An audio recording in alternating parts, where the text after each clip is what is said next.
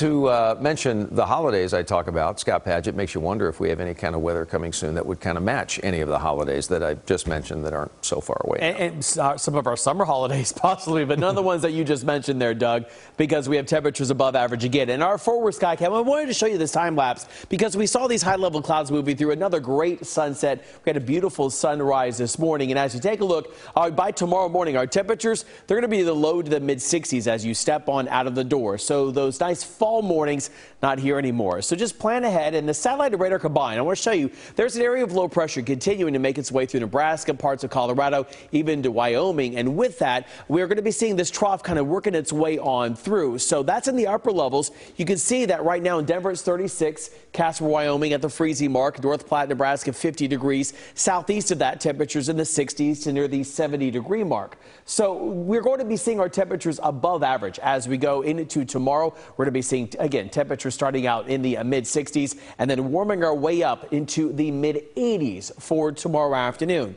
At the surface, your winds turn to the south to the southwest, near about 10 to 15 miles per hour, gusting up to near 20. So a warm and breezy day for tomorrow. But then we have this front moving its way on through. So 85 is my forecast high. We're going to be seeing the front making its way into parts of North Texas in the late morning hours, then continue to slide its way down to the southeast. Partly cloudy skies on the way, and then maybe a couple of little rain chances going into late Wednesday into Thursday morning, and then another repeat Thursday night into then Friday morning.